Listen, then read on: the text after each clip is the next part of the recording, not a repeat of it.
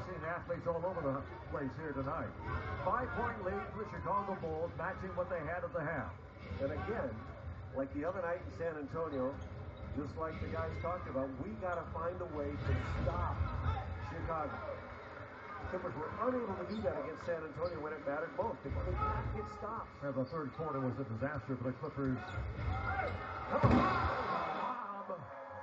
And DeAndre Jordan throws it down, his third slam dunk of the game. And again, these guys have only been together a couple of weeks. Chris Paul is just learning the tendencies of Jordan and Griffin and where they might be.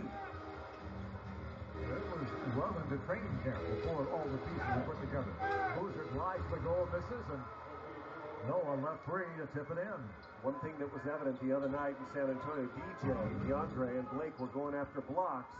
They took themselves out of rebound position. The guards got to come down and get a body on them.